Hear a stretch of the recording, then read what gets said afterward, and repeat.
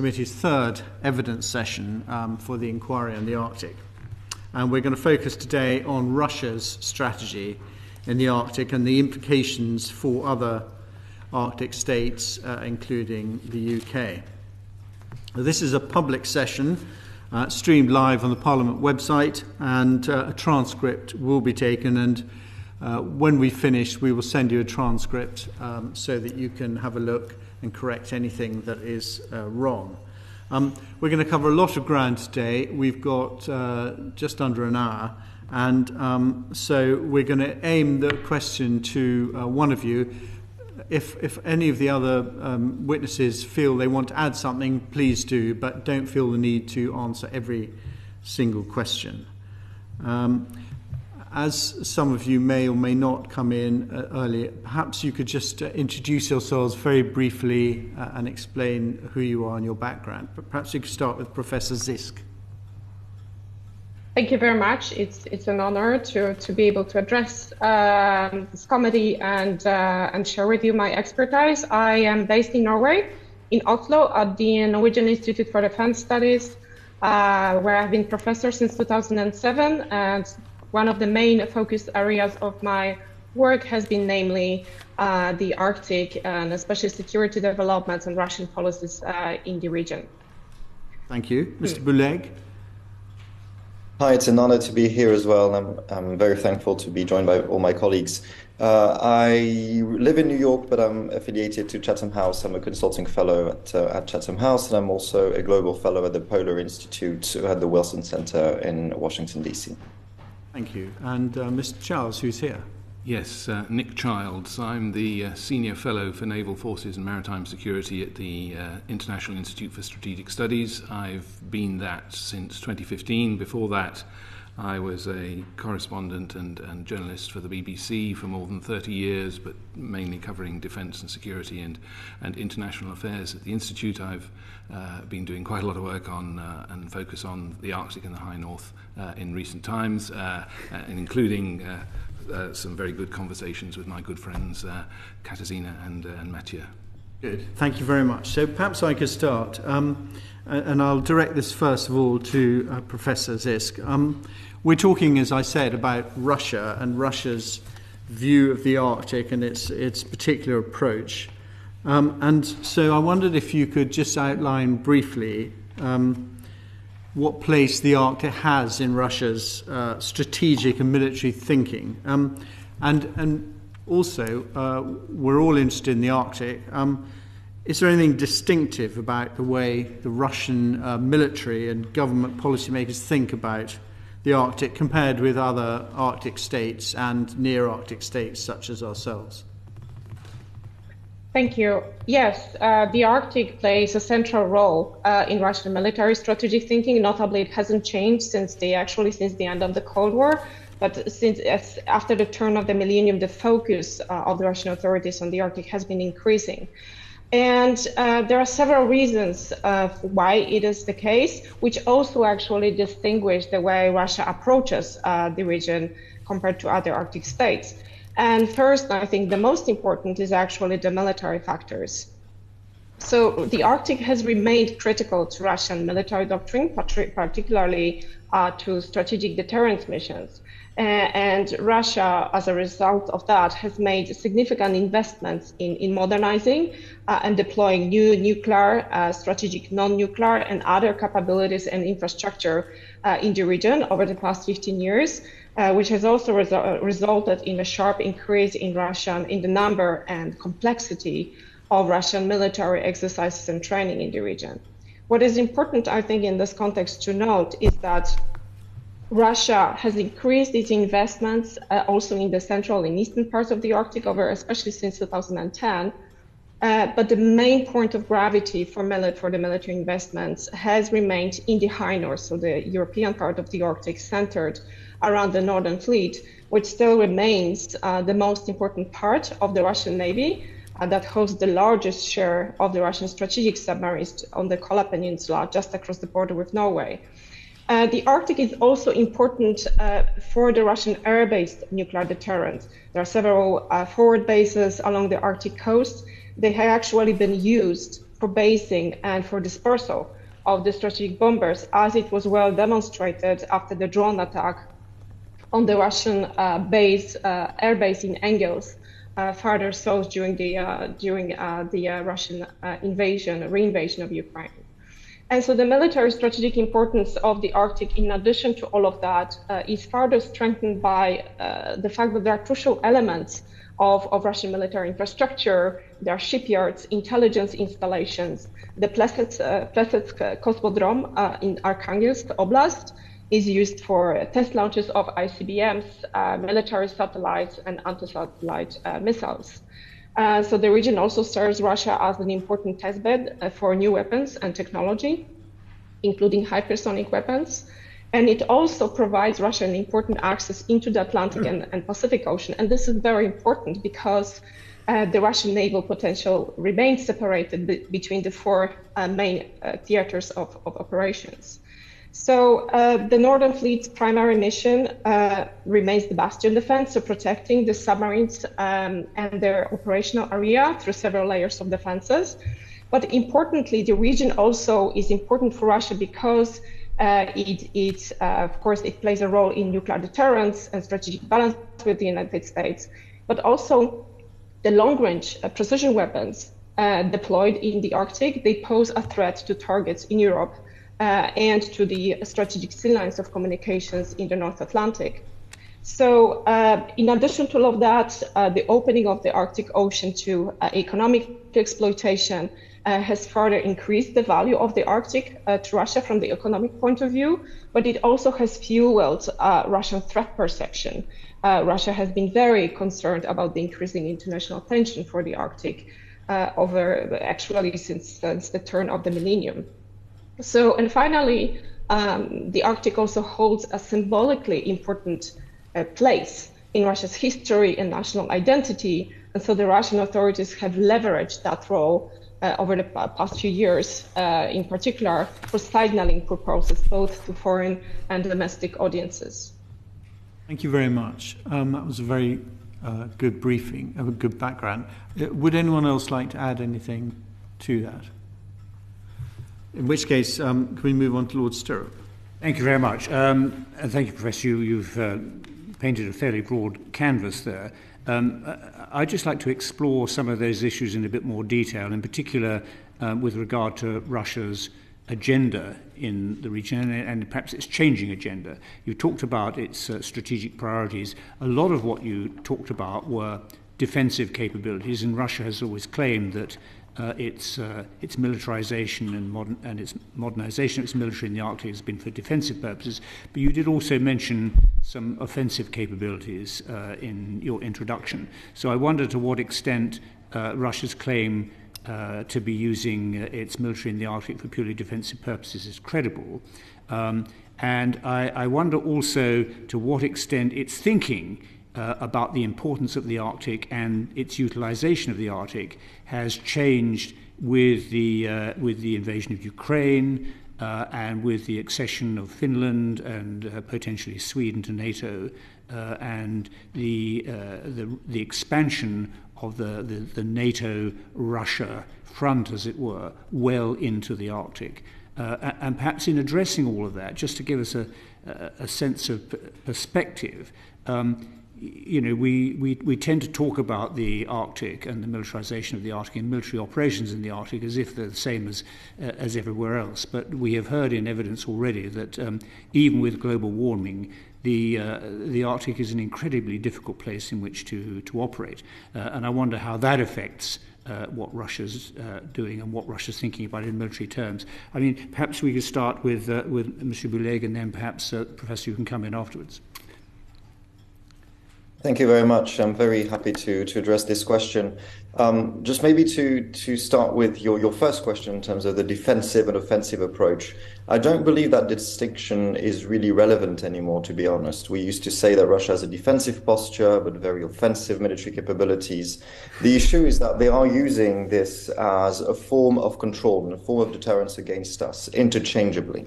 I would argue Russia has a fundamentally double dual approach to the Arctic.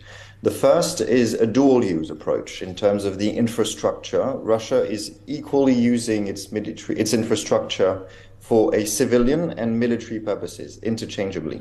They can use it for search and rescue operations and ensure sovereignty enforcement along the Arctic zone of the Russian Federation, but also for military purposes. So a double use fundamentally. And the second dual is dual purpose. The use of this rhetoric and the use of these capabilities that can be, by a switch of a button or the flick of a button, be used for defensive or offensive purposes. So in a way, it is both defensive by nature and offensive in intent, with very clear lines when it comes to Russia's strategy. And this is something we can see very clearly in what my colleague Katarzyna mentioned with the Bastion defense, for instance. Technically, a defensive, multi-layered network of sensors, missile systems, coastal defense systems, electronic warfare capabilities that are supposed to protect or create a protective dome around the Arctic zone of the Russian Federation, but in reality could be very well used for standoff purposes, for deterrence purposes, in offensive warfare capabilities. I call this a bastionization of the Russian Arctic in the European High North, but also increasingly in the North Pacific, with this willingness very clearly in the Russian mind and the Russian doctrine to try to remove tension away from the Arctic as much as possible. As you mentioned, sir, nobody wants to fight in the Arctic because the environment is incredibly complicated and the impact of climate change is very hard to mitigate. Therefore, Russia really wants to increase its defense in depth, remove the tension from the Arctic zone of the Russian Federation, extend its military capabilities away from its coastline and its shoreline with clear ambitions of denial, which is putting more pressure on the North Atlantic, especially the sea line of communication, and therefore putting more pressure on the United Kingdom itself, with pressure on that very well-known now GI-UK gap, the Greenland-Iceland-UK gap, but also the Greenland-Iceland-Norway gap. Russia clearly wants to interdict freedom of navigation, create contested accesses in regions that are owned by NATO and allies, and in a way try to put more pressure on these regional choke points.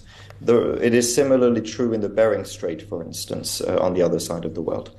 However, I would not be too sure about Russia's capability to close the gap in as much as their capabilities to extend and project power and be credible in operating beyond their borders that far into NATO territory should be contested. So this is part of deterrence, but I'm sure we will come back to it. And finally, when it comes to Russian objectives in the region, it's very interesting to see that they do not fundamentally understand the Arctic the same way we do.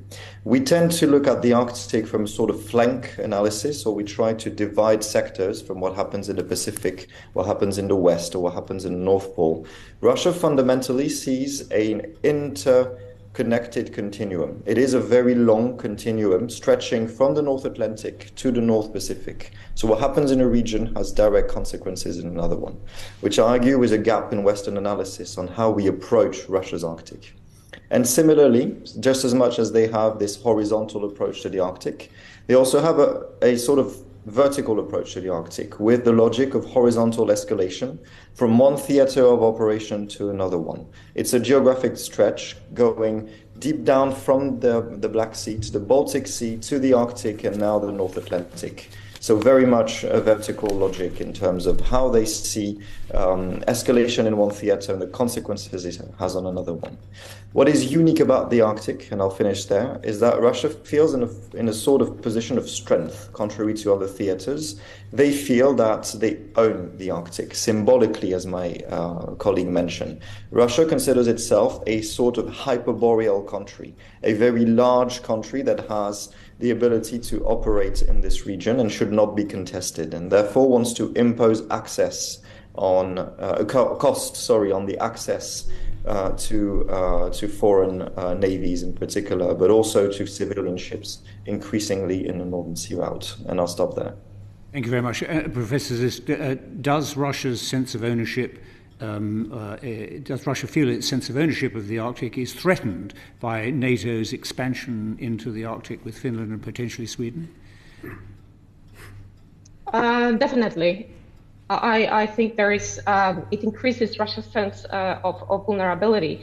I think in general, the consequences, many unintended consequences of the Russian assault on Ukraine has profoundly reshaped Arctic security, cooperation and governance regimes also for Russia.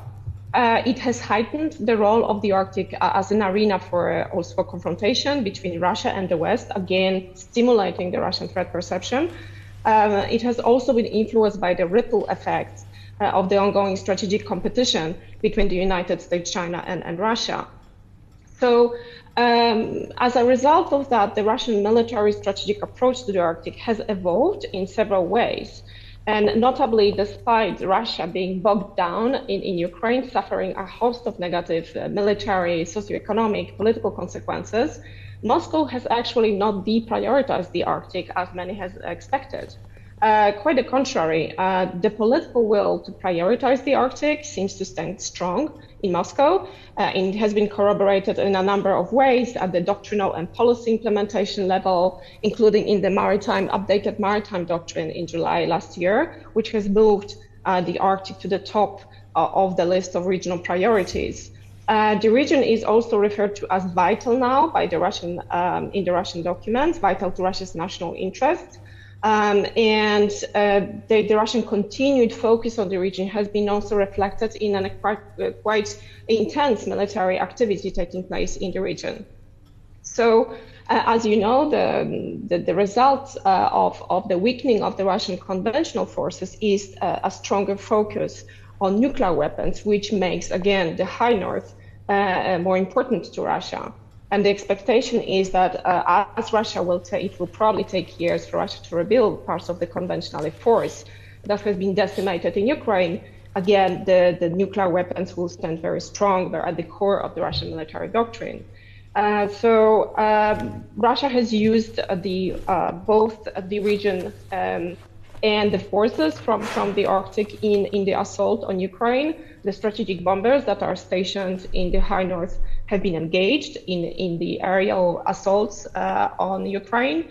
And since February last year, the personnel from the Russian Arctic 200 separate motor rifle brigade from the 8th Arctic Motor Rifle Brigade and other units, they have lost hundreds of personnel and material on the battleground in Ukraine. Notably, other parts of the Northern Fleet, they have remained largely unaffected by the war, which means that the strategic deterrence forces are able to conduct their core missions that I have mentioned earlier, so both at the local, at the regional, and the global level. And with the accession of Finland and Sweden to NATO, the importance of the Arctic to Russia is likely again to increase, strengthening the Russian sense of vulnerability. There is a reassessment in Russia going on regarding deployments, regarding weapons, and organizational structures in the region.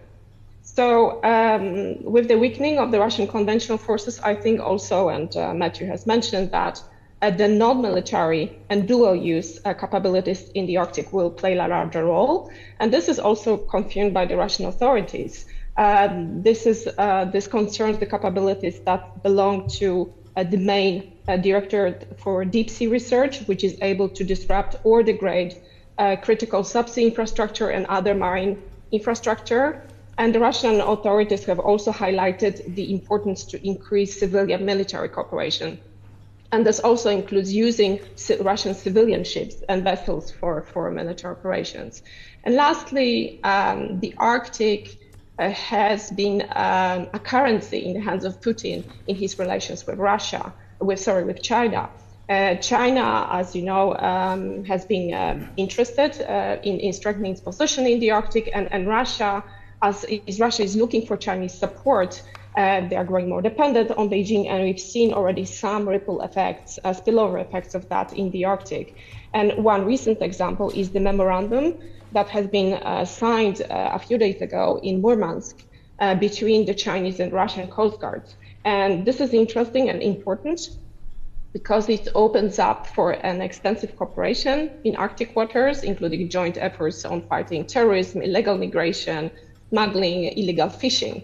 So it means that this kind of cooperation, we'll see how it will develop, what kind of content it will have, but it certainly has a potential to include the security dimension in this cooperation, which is a new quality in Russia's approach to China in the Arctic. Thank you very much. Thank you. Very good. Thank you very much. Can I just ask you, we've got quite a few questions we need to get through, so if you can be as concise as you can. Lord Robertson. Yeah, in many ways, you have answered a number of questions in that last answer that we might have asked, and certainly I would be interested in, and especially the dimension to do with bringing China in, the Eurasian aspects of the Arctic. But I wanted to focus at the moment on basically the Russian military capability, which you have also addressed. There have been some indications from intelligence that Arctic forces have been seen in the Donbass. So there has been a degrading, or has there, can I ask you, has there been a degrading of the Russian land forces and the Arctic Brigade because of the deployment of forces to Ukraine? The second aspect is whether or not you see the effectiveness of the Russian armed forces in the Arctic as being as bad as they clearly were in the initial assault on Ukraine. Clearly the High Command were taken very much by surprise by the ineffectiveness of the Russian armed forces in that initial invasion. And I just wonder whether there has now been a reassessment of the forces, all the forces in the Arctic as a consequence of that reevaluation. Thank you. So yes, the first question, the Russian ground forces has been severely weakened in the Arctic. And I mentioned these two brigades, we know that there are probably more than 1,000 people that has been lost. The number is uncertain. So that will take years. And this influences especially the protection and the defensive roles of the Russian military in the Arctic. However, as I mentioned, the Air Force and Sea Force has been largely unaffected by the war in Ukraine, which again means that, especially when it comes to threatening NATO, European targets, but also the nuclear deterrence in relation to the United States, these roles are not affected by the war. So this still remains a force to be reckoned with. Now, when it comes to ineffectiveness of the Russian military we have seen in Ukraine, I think there is definitely a large number of weaknesses and problems that have been clearly exposed, which, for instance, concerns the Russian command and control, the inflexibility, the slow learning process. However, I think drawing conclusions from what happened in Ukraine, we have to remember it has been an active process. It was not the question of whether Russian forces are strong or weak, but also how they have been used. And we know very well that the force that was prepared was not really prepared. There were no plans to use it in the way the actual was used. I think this also influences the effect and certainly exacerbates weaknesses and problems in the Russian military. I think that Russia would not underestimate a potential confrontation with NATO, and certainly the Northern Fleet and the forces deployed in the Arctic are aimed for this kind of roles. Thank you. Ms. Just Charles, would you like to? Yes, just briefly, if I can pick up on Katarzyna's points and Lord Robertson, in terms of an assessment of capabilities in the north and read across from what we've seen in Ukraine, as Katarzyna mentioned, certainly the thinning out of the land forces in the north and the damage that those forces that it seems have been deployed into the Ukraine conflict have faced has raised questions about the capabilities on land as far as the north is concerned. concerned. And when you add to that, from the point earlier made about the inclusion now of Finland and presumably also Sweden into the mix of NATO countries, the correlation of forces, if you like, in that area from a Russian perspective has changed. However, that doesn't necessarily affect, and is actually probably a rather different perspective in terms of certain of the capabilities in land-based missile capabilities, both in defensive and offensive capabilities. But precisely as was mentioned, as far as the naval forces and particularly submarine forces are concerned,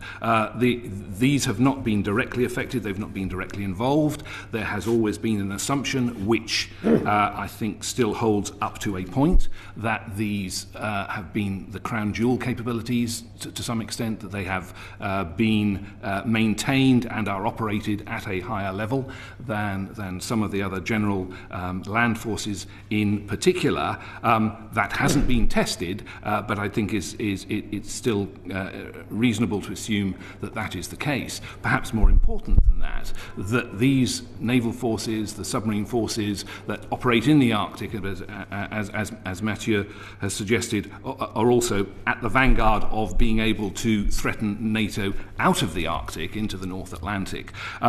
I think that the importance of those forces relatively will increase if you have, whatever the outcomes in Ukraine, a damaged and resentful Russia that is trying to rebuild its land forces. The naval forces, in terms of being able to maintain that at least perception of great power capability that can coerce or influence NATO, the naval forces based around the Kola Peninsula in the Northern Fleet become, a significantly greater lever in that.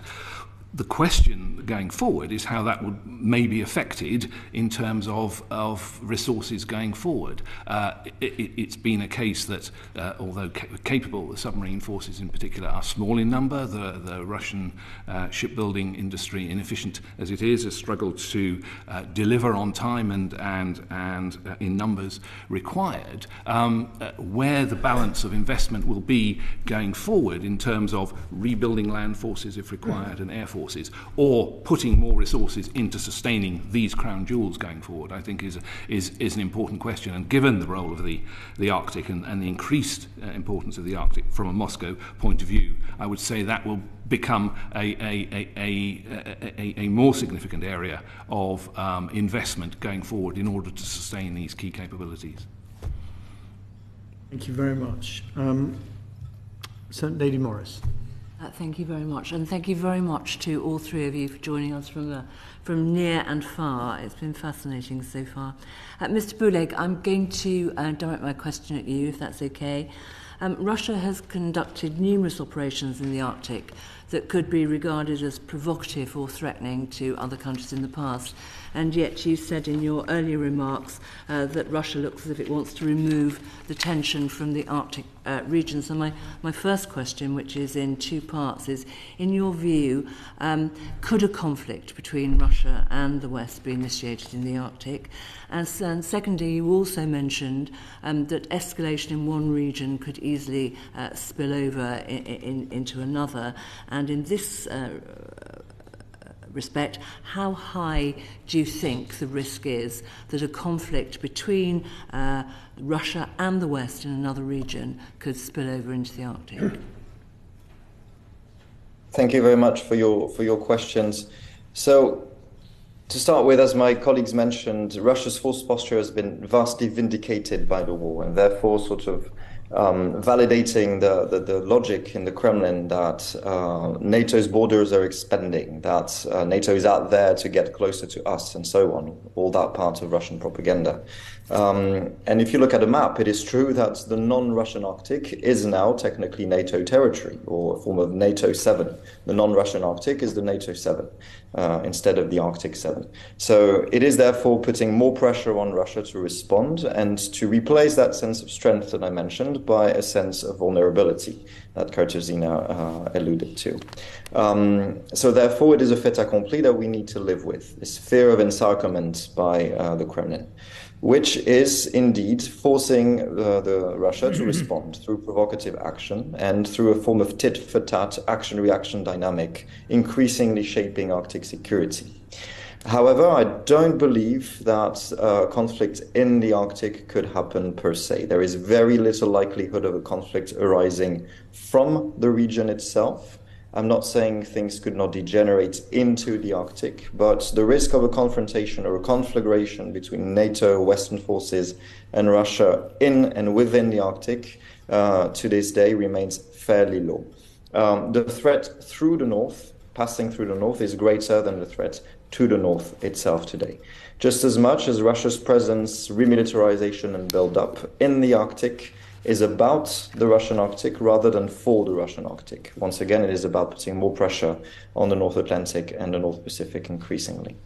There are, however, many risks associated to this force posture, and especially in the context of Russia willing to take more risks and willing to be more accepting of these risks.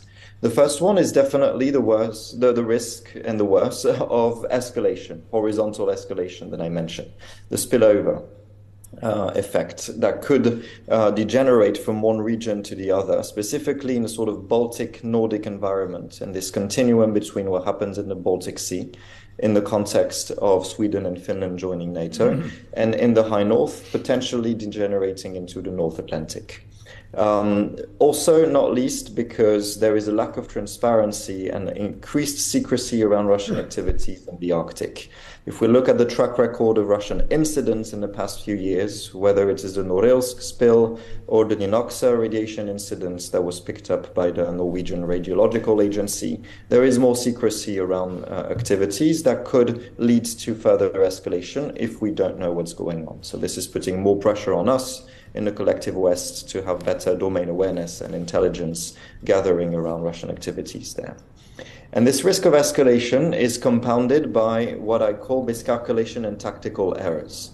Basically, the very simple equation that a changing Arctic means more people, more human presence, military and civilian, and more presence means more incidents, basically. More accidents, more incidents at sea and in the air. And if we look at Russia's reaction or reception of different events, for instance, in Syria with the spats with Turkey in 2015, or the recent intercept in the Black Sea that was already mentioned, then I would not take Russian restraint for granted anymore when it comes to managing the Arctic in a sort of low-tension environment. It would not benefit Russia to escalate in case of accident in the region, once again because they want to move tension away, but accidents happen. And there is always the possibility and the opportunity for accidents to happen. Hot-headed pilots that have been decimated in Ukraine to have very strong and very brazen reaction, and therefore leads to brinkmanship activities that could increase the cost of deterrence and therefore leads to escalation and if not confrontation. So there is definitely less restraint and more pressure in this environment. And finally, another risk is linked to subthreshold activities, what we commonly call hybrid activities, or below the threshold of Article 5 activities in sort of multi-domain operations. And this is significant these days when it comes to deep sea infrastructure or subsea infrastructure, with the risk of Russia increasingly putting pressure on critical national infrastructure subsea, from cables, for instance, for network cables and data cables, for pipelines as well. And we have a track record now around Svalbard, Nord Stream 2 incidents, recent drone overflights over energy facilities in Norway, damages done to cables in the Faroe or Shetland Islands, and so on. So there is definitely more pressure in this area, whether it is the Baltic Sea, the High North, and increasingly around the GI-UK gap. And Russia is willing to take more risk and accept more cost. So subsea warfare is increasingly becoming a thing that we should be all aware of. Thank you very much. That was very comprehensive. Is there anything briefly either Professor Zisk or Mr. Charles want to add? in particular respect to this, just to reinforce Mathieu's point about the interconnectedness of the regions, and if not a direct threat in the Arctic, then in and around the Arctic, and the needs, particularly with the changes in NATO, to see the Baltic and the Arctic interrelated, and in terms of potential hotspots to look out for in and around this region that will potentially cause frictions. Mathieu mentioned Svalbard, and I think as a lever point, given the while it has Norwegian sovereignty, there is a Russian population there that Moscow is very has been very adept in the past in using as a lever for a pressure point. I think that is an important aspect. Thank you very much. Lord Soames, and I think Lady Cousins got a supplementary, so you're going to get two questions now. Thank you.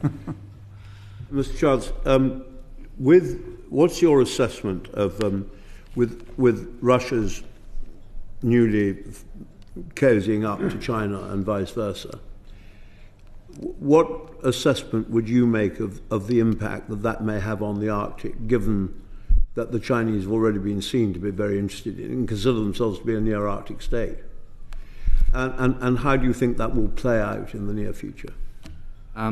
I think that is absolutely an important nexus, and Moscow, I think, will become increasingly reliant on China, potentially to help prop up and support the investments required in order to sustain the Arctic as that fount for potential future economic stability as far as Russia is concerned, in the context particularly of enduring Western sanctions. And I think that's probably also the case for a number of other potential Western partners in that. India is another one. So I think that will have an effect. I think it will also have an effect in terms of the governance, the potential issues around governance, and this has an effect on how NATO may or may not proceed in terms of trying to balance that requirement between sustaining and improving deterrence, not provoking, but also trying to ensure stability in the Arctic. And that is whatever happens as far as the governance of the Arctic going forward. And one of the victims one of the casualties in the fallout from Ukraine as far as the Arctic is concerned has been the essentially putting into deep freeze the Arctic Council in many respects, and the interests of China in particular, in conjunction with Russia, of having a greater role in the Arctic and potentially setting up sort of a rival sphere of influence as far as Arctic governance is concerned is, I think, an issue to be concerning about. Further down the line, there is a question mark over how far that goes in terms of a Russia-China relationship. And Mathieu has coined a phrase, I think, apropos Russia's attitude to NATO in the Arctic, of too much NATO in the Arctic as far as Russia is concerned. I think there is an issue around whether potentially there could be too much China in the Arctic as far as Russia is concerned. So the extent to which the shared interests will cement the Russia-China axis going forward, or potentially provide friction ultimately, I think is an open question. The other question is in those calculations, and in terms of whether there is a bill to pay in Moscow for Chinese support for Russia generally, as far as Ukraine is concerned, is whether that would involve at some point a renewed request, and it's been reported requests have been made in the past, for China to have port access access and greater naval access from Russian bases in the Arctic as a way of further increasing its presence in the long term and potentially its role and influence as a naval and military power in the Arctic as well. Thank you very much. Lady Cousins, you want your supplementary? Thank you. I just wanted to stretch this global perspective a little bit further still, because we heard from another witness in a previous session that we shouldn't ignore the increasing interest in the Arctic region by certain Middle Eastern countries, notably Saudi Arabia and the UAE. And so I wondered if you could comment on that, perhaps what the particular objectives of that increasing interest are, and what the potential implications are for the Arctic states and near Arctic states themselves. I think it would be wrong to kind of underestimate the extent to which there is global interest in what is unfolding in the Arctic. And as far as Middle Eastern countries are concerned, in the context of their strategic position as the world readjusts in terms of energy requirements, readjusts in terms of how trade flows will evolve if the Northern Sea route and other routes in the Arctic become more navigable, apropos Asian and Euro-Atlantic trade links, where that would lead the Gulf and the Middle East in terms of the long-term strategic position it has at the moment. In a way, the Gulf has pivoted in terms of where its interests lie towards Asia, China, Japan, South Korea as importers of energy. Where that will go in the longer term, I think, is a question. So everyone is watching the dynamics of the Arctic and its potential role in it. So Saudi Arabia is one, Turkey is another that's expressing an interest as well. And I think that goes back to the point about the need to be careful about how to calculate between raising tensions and maintaining stability and returning to a sustainable and acceptable level of governance in the region, in the Arctic in particular, as a result of the greater global interests, the more varied constituency with which countries like Russia and China can appeal in terms of how governance and the maintaining stability in the region is going in the future. I think, if you wouldn't mind being brief, but I think Mr. Bouleg would like to add something. Yeah, just very quickly, thank you very much. I would push that logic even further, because China has demonstrated a willingness to change the norms and the governance facts in the Arctic. They want a free-for-all global common. And I would argue that if you leave that logic go along, and if you don't protect Arctic institutions and this sense of national interest in the Arctic, then you could very well imagine a future, a not so distant future, where China tries to coalesce a certain number of states proclaiming to be in the Arctic, even though that term is very contested, and try to push for different norms, not necessarily better norms, but norms that would fit the Chinese agenda. Imagine all the shipping nations of Asia, some shipping nations in the Gulf, for instance, or in other parts of the world, pushing in the same direction with China at the forefront. That would completely and drastically change the way we approach the Arctic. It might be a far-fetched scenario, but if we can think about it, then there's probably a plan for it somewhere in Beijing. Thank you very much. Lord Anderson, what significance do you attach to the recent summit between China and Russia at Murmansk, supposedly on maritime law enforcement? Thank you, sir. I don't know if that question is directed to me, but I can take the first jab and let my colleagues respond. I think there's a lot of posturing, in as much as Russia and China relations are very much about the format and less so about the substance. So I would love to see what I would love. Let's judge it by the substance and see how deep this collaboration goes. So far, they are testing the waters, so to speak, in terms of soft security, constabulary forces, search and rescue, better communication and collaboration as sort of soft security element.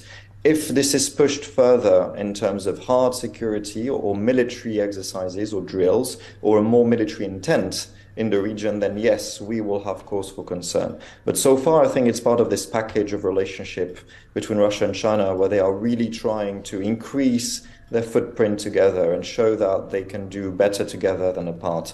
So I would not be too concerned so far, but I would still definitely keep tabs on activities, especially if they verge on the harder security element.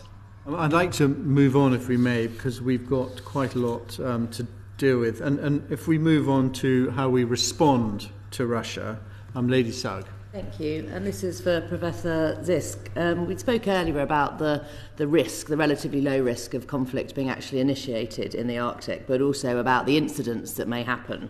And given the current state of Russia-NATO relations, obviously there's the increased risks of miscalculation and misunderstanding around those incidents.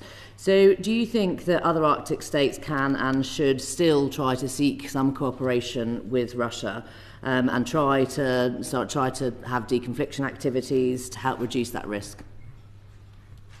Thank you. So yes, since the early days of the invasion, these questions have been raised in the policy and academic circles about the possibility of opening for some limited pragmatic cooperation with Russia in the Arctic, for instance, at a lower level of working groups within the Arctic Council.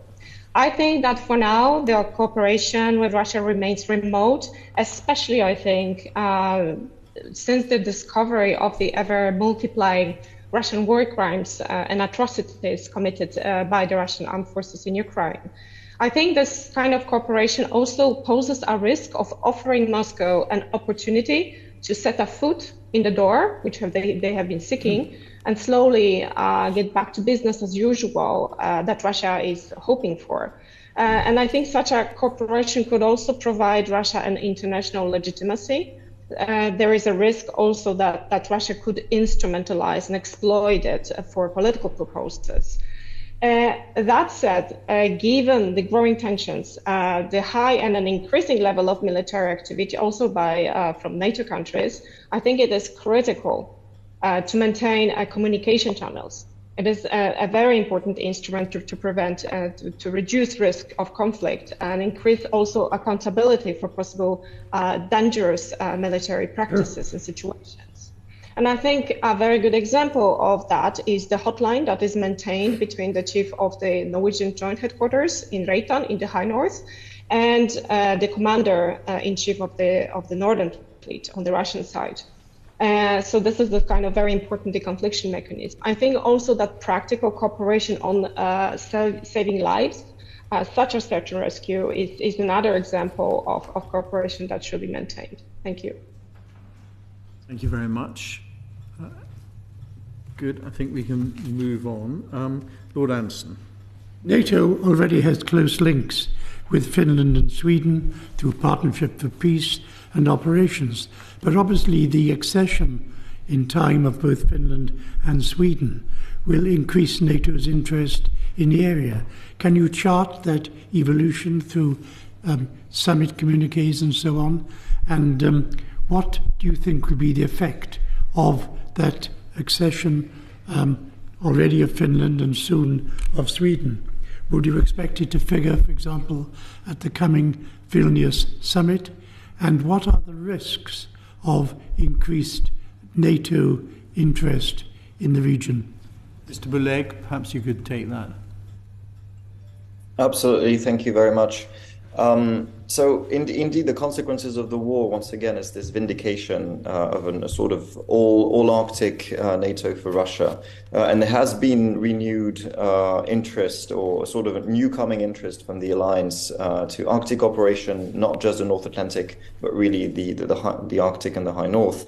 With the creation of Joint Forces Command Norfolk, for instance, a few years ago, expansion of the alliance now, which is strengthening the Baltic and Nordic flanks, but also increased American interest with the recent White House strategy on the Arctic, which is coalescing all the efforts in the United States. The issue with NATO is that the moment you place it in any form of environment, it vindicates Russia's posture and Russia's willingness to engage, because NATO is coming. Therefore, since it is a military machine, we should be careful about how much NATO and what is the distinct role and place that NATO should have in a region that we want, ideally, between the Arctic 7 and with Russia, to keep as low tension as possible, away from geopolitical competition, even though that world might be over. So the question of how much NATO is necessary in the Arctic should be posed. We must find innovative ways to be involved in regional military security at the level of the alliance without monopolizing the debate, without completely crystallizing everything around military security and around military affairs. Then it's a question of defining the role and place of NATO. More than the what NATO should do, it really is about its role and its place. I am not sure NATO needs a full-fledged or a proper Arctic strategy, but definitely needs a form of framework of response for operating, sustaining, and deploying force in the environment. Then there comes a question of the command structure, which is still very unclear. It's a question that is now asked, for instance, in the United States. Should it be between NORTHCOM or EUCOM, North Command or European Command? Basically, should operations sit in Norfolk or in Brunson? Just as much as we don't really have a lot of clarity in the interaction between Joint Force Command Norfolk and US structures as they move along in this environment. Just as much as we don't really have a very clear distinction of the division of labor between NATO itself and NORAD and the North Warning System, on the other hand. So a more streamlined division of labor is now necessary. All these questions are here and they're on paper, so there's a lot of people working on them to make sure that there is no replication of effort, and there is good redundancy but no duplication of effort in the region. The internal risk that it poses is militarizing or securitizing the debate around the Arctic.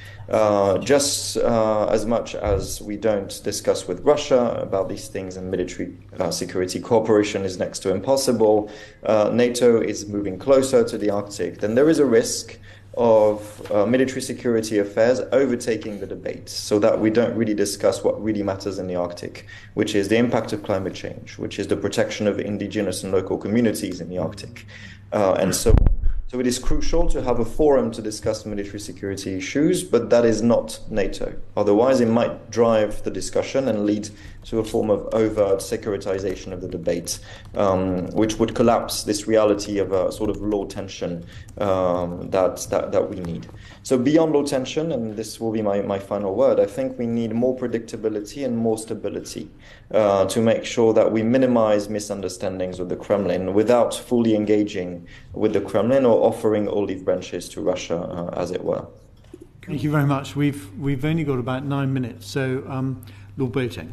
Mr. Childs, can we now turn to the contribution that the UK might play in defence and deterrence in the Arctic? How can we best support our Arctic state allies? What capabilities do we, as the UK, the US, through NATO, what capabilities do we have in this area? How can we project forces into the European Arctic in the event of conflict?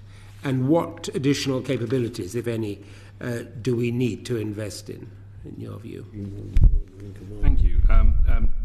To pick up from Mathieu's line of thought on NATO, but focusing on UK and others in the alliance, I think delivering a more consistent but also transparent message in terms of presence into the Arctic to support allies is an important one, because although there is a sense, as was said very early on, that nobody really wants to operate in the Arctic. In terms of actual credible deterrence, showing an ability actually to relearn the lessons that have been forgotten since the Cold War of actually operating in the region is important, and that could potentially include certain capabilities that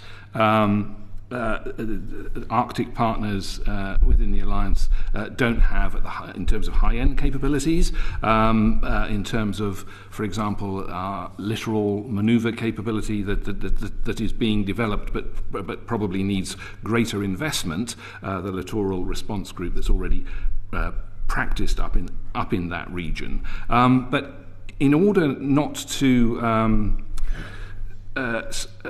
sort of overheat the situation and not to escalate and provoke, rather than to add presence. I think it needs to be a mixture of capabilities. So presence may be delivered with lower end capabilities in order to sustain those interests that we say we support, like freedom of navigation. And it's interesting, for example, that the United States is reinvesting after a long gap in icebreaker capabilities. Question mark over what actual military value that has, but in terms of enabling a capability that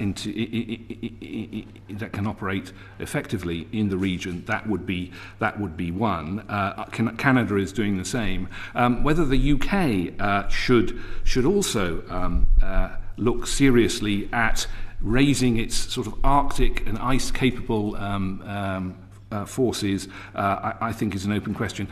It may be that the UK missed a trick when the British Antarctic Survey ordered the Sir David Attenborough ship, not ordering 3, so the Royal Navy could have 2 sort of Antarctic and an Arctic patrol vessel that would be able to signal intent and capability in the region, but not in a provocative way. The other area, picking up on what Mathieu was saying about the growing importance and growing concern highlighted by Nord Stream of critical seabed infrastructure and seabed warfare in that region, then further investments in capabilities like the multi-role ocean support ships.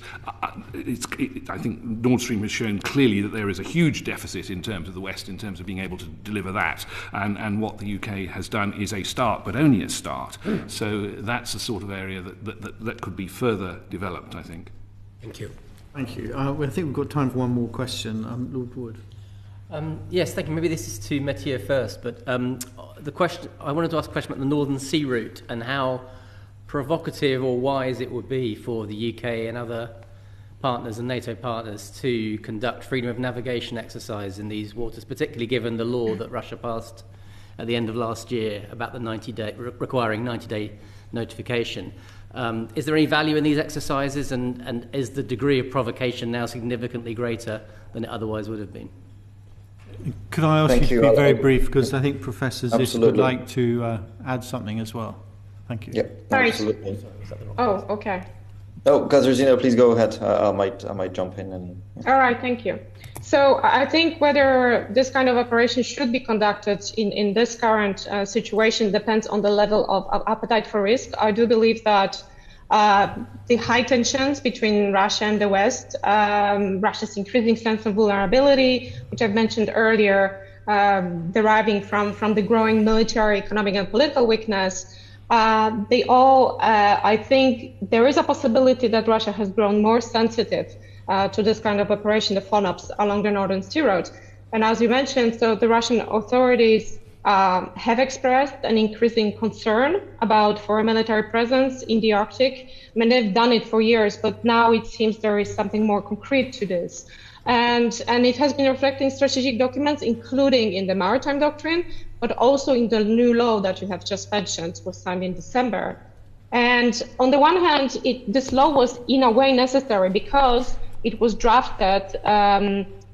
So the existing rules for regulating navigations along the Northern Sea Route, based on the Article 234 of the UNCLOS, they did not apply to foreign warships or other non-governmental, non-commercial government vessels. So this was in a way a necessity. But as you said, there are these new rules. There is the application that has to be actually, the vessel has to apply for permission 90 days before the passage, and the application can be declined for security reasons. A new rule is also, which is quite interesting, is that the law puts a limit of no more than one warship allowed to be in these waters at a time. Submarines are required to surface and show their flag while passing through the Northern Sea Route internal waters. And so, as we know, the new law, it applies to internal waters along the Northern Sea Route, which, in general, it's a quite small portion of the maritime channel. But of course, importantly, it applies to these 4 disputed straits, which the United States and other nations consider international straits and therefore subject to innocent passage. So I think Arctic FONOPs carry inherent risks. They will now go against the law, should the law be ignored, and could be seen as a provocation, which I think there is a chance that Russia would take a more assertive stance in the region. However, I think if the FONOPs were to take place, they have to be carefully planned and well coordinated with other partners and allies in the region, and I think skillfully communicated as well to calibrate the risks. Thank you. Thank you very much. Mr. Charles, you wanted to be very brief. Very briefly, absolutely agree with Katarzyna. The one addition I would make is that there is also a risk in not doing it. There is a risk in not maintaining that presence and not carrying out those actions, because then it becomes customary fait accompli in international terms. How you do it, as I say, whether it has to be the most provocative capabilities or something a little bit more benign, but at least to show it is part of the calculation. Thank you very much. I'm afraid we've come to the end of our session. We could have gone on for another hour at least.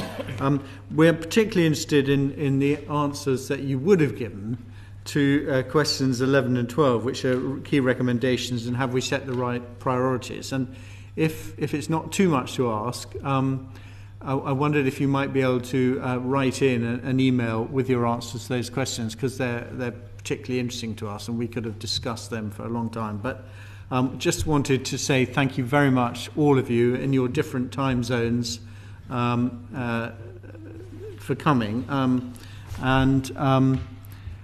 I just remind you that a transcript will be sent to you, and you can have a look at that and make any corrections that you want.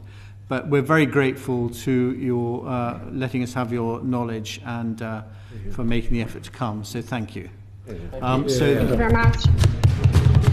And so I declare the public session is now closed. Thank you.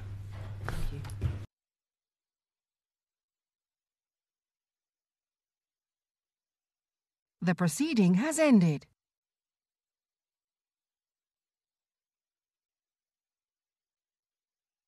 The proceeding has ended.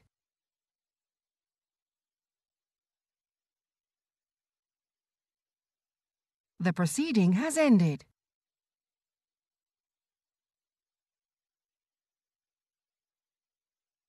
The proceeding has ended.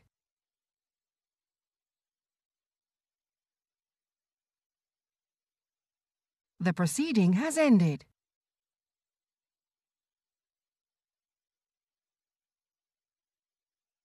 The proceeding has ended.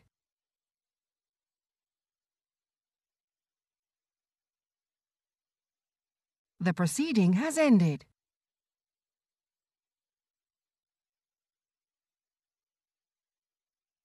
The proceeding has ended.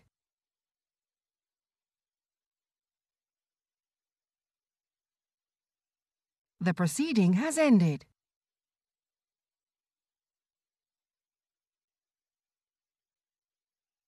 The proceeding has ended.